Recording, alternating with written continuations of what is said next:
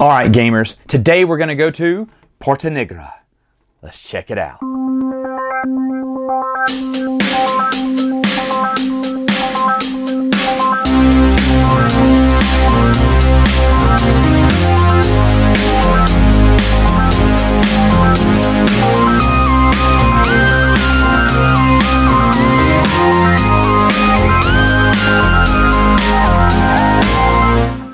In the game Porta Nigra, you are going to pick your player color. I'm going to choose the black player here. I'm going to get the matching board here. It matches back on the board there. The front looks the same, but if you look on the back, you can see which one's yours. You're also going to start off with the first round here, and you're going to have your little starting marker right there at 0.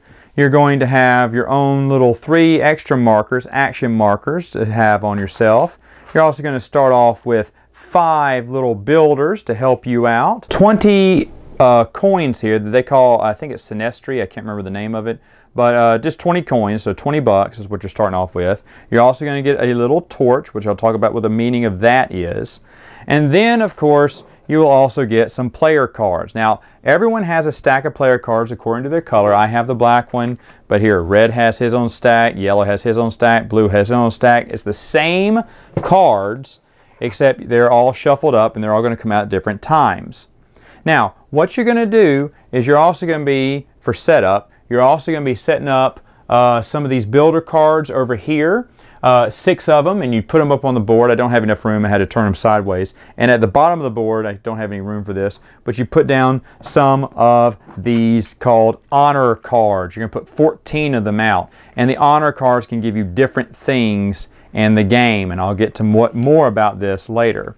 Now, setup for the game is fairly easy. What you're going to do is you're going to randomly draw these bricks from these brick tiles here, and it's going to let you know what to build. So, for instance, you start pulling them, and the first one says, okay, none in black, 1 in white, 1 in yellow, 1 red, 1 blue. Okay, so I do all that. I pick my next tile, and this one says, oh, none of those, white, yellow, red. And you keep going. This one's all but white. As you see, they're all different here. And you keep going to at least get 14. Now, once you have 14 total, doesn't matter where they are, that's what you're left with. If it ever gets less than 7 or less, you're going to pull more of these tiles to get it back up to 14. When you run out of tiles, you'll take them, you'll shuffle them up again, and then start doling them out. So there's always going to be a wonky supply. If you see here, I have a lot of yellow in this game, but only 1 red. And by the way, these are so nice looking. I don't know if you can see that, but the detail in that's really nice. And when they stack like this, they look super nice in the game. So that's actually really cool. One of the things I like about the game is how much went into these little stackers. And they give you this wonderful little box where you can carry them all in. That is just great. Anyway, so that is where you're starting with. Now, what you're going to do on your turn, all players are going to go around and they're going to shuffle these and they're going to pick 2 of their action cards. Let's say I picked these 2 here. Now, I'm going to get to choose one of these actions to do. Whichever one, when it's my turn, I can choose one. The other one stays in my hand, then I'll draw up to another card and choose between those 2. Eventually, you're going to run through this whole deck of cards. And when that happens, that's when the first round ends. And you would move these little, I love this little token, it's little boat people, and you'll move them up to the next round. Now in a 3 to 4 player game, you're only playing 2 rounds. If you're playing a 2-player game though, there is a 3rd round you'll have to do just to help you get along the track a little bit better. And by the way, you will pass that 100 marker. So of course they give you the 100 marker counter. And if you flip it over, it is the 200 marker counter. Oh, that is very fuzzy. But there it is, the 200 marker counter and 100. So you will be passing this at least once in the game, trust me. But anyway, you would get to pick from one of these 2. Now when it comes to my turn, I get to choose which one I want to play. Now you see the torches? That tells me how many of these actions I can take. This one has 5 different actions. I can only take 3 of them. This one has 3 different actions. I can only take 2 of them. That's how it works. But you remember that little torch token I had before? We start off with 1. This allows you to take 1 more bonus action if you so choose to. Now once you use this, you lose it, but there are ways of getting the torches or getting more torches in the game.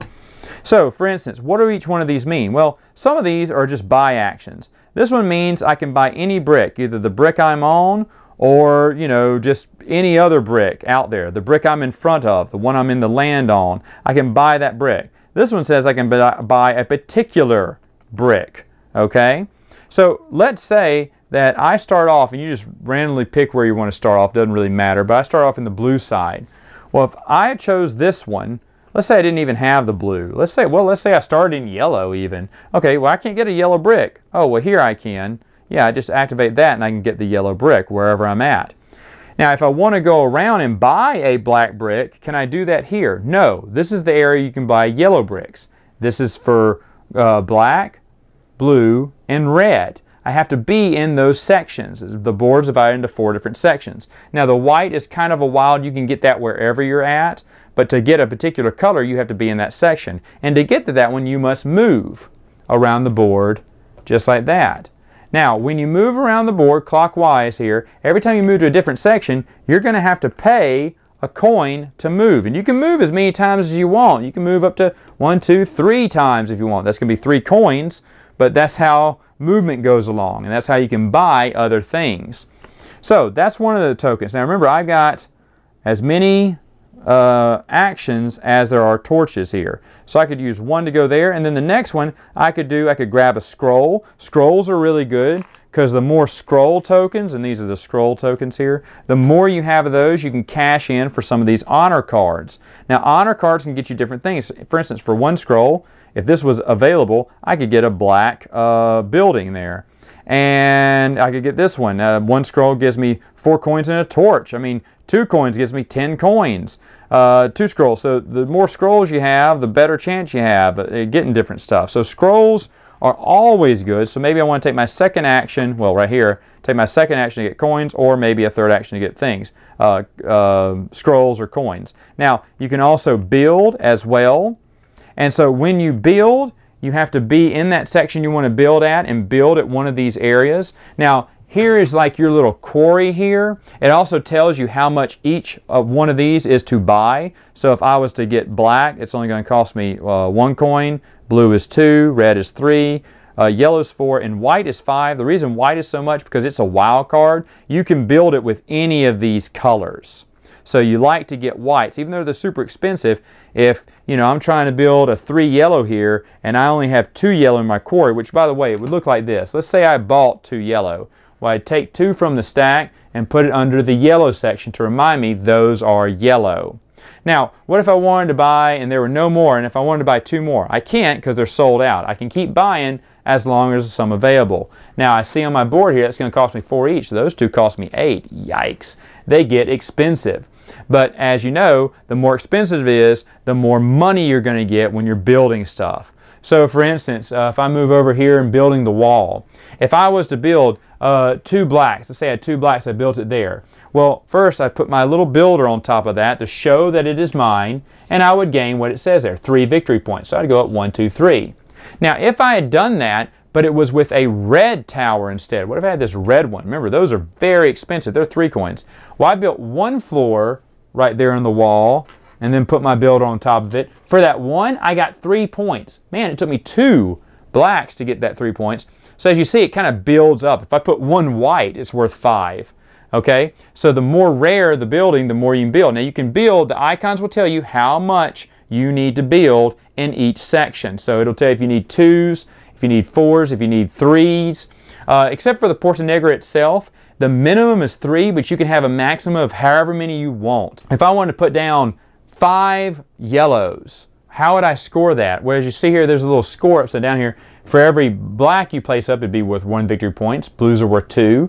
The reds are 3. Yellows are 4. And whites are 5. So again, let's say if I put 5, a tower 5 high of yellows, 5 times 4 is 20, I would move up 20 points on the board. Now, whoever's last place in the round, they're the ones that are going to go first for the next round. That's how it determines whoever's last in points will go first every round. So anyway, that's what you're doing. You're galloping through these 4 cities and trying to build these great things around the Porta Nigra.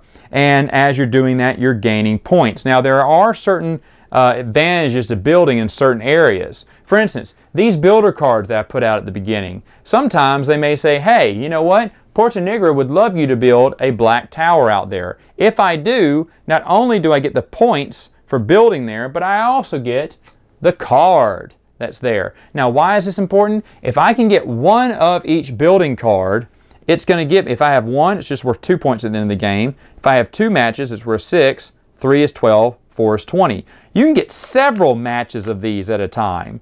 And so if I have 2 of each kind, man, that's going to give me 40 points, 20 each, at the end of the game. There's also some honor cards that may roll out that would trade up for that. So for instance, I mean, yeah, they give you some building cards there, but look, if you have all 4, if you have 2 scrolls, trade in all 4 of those cards and we'll give you 30 points instead of the 20. Or you can trade up from 30 and get 42 points. Or from that 42 and get 56. I mean, it's insane how many points you can get as it rolls over. But this kind of gives you some incentive to build certain color towers in certain areas. And like I said, there is a big builder's deck here full of other places of other colors and stuff they would need. I didn't really shuffle these. I just put a few out for the video here. So what you're doing is you're going through, once you burn through all of these cards, everyone's gone through them. They've played the last turn. You only have 1 card in your hand. That's the one you'll play. And then the round marker moves up and you'll play 1 more round for 3 to 4 players, or if it's 2 players, you'll play a 3rd round. Now, in certain areas, as you are building, you're going to start accumulating bonus points. So for instance, if you see here, I built a 2 tower and a 1 tower. I know that because my builder's on top of it. Well, because of that, if you build 3, every 3 buildings you build in each section, doesn't have to be at the same time, but once you get to 3, 6, 9, 12, the more you build, you're going to get some bonuses in that area. For instance, in this bonus, I would be able to pick up a white tower there and put it in my collection for free. If I was building at the Porta Nigra, I would get a scroll and 2 additional builders. I'm going to need more builders because I only started with 5. So I'm going to need more builders. If I build over here in the city, I would actually get 5 coins and an extra builder. If I build over here, I get a torch and an extra builder. That's as long as I built at least 3. Now, like I said, every 3 you're going to get that reward once you build, and that's going to help you into establishing, you know, getting more money, getting more power, getting more bricks, getting more builders, which is very important.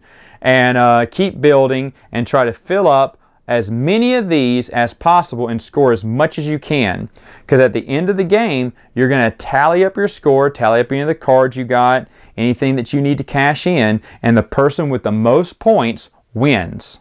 Final thoughts, what do I think about the game? Well, Stronghold Games don't have many of their games. In fact, the 1 game I had of theirs, I gave away. It was okay. So not that big a fan on their stuff. This, folks, is the best game they ever made.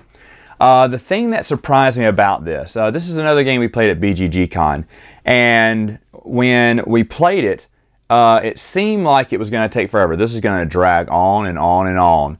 But suddenly, you're only in 2 rounds for 3 to 4 players. So we're playing the first game, learn how the second game, and then it goes to the second round, and we're like, okay, now we're getting the hang of it. Oh wait, it's going to be over?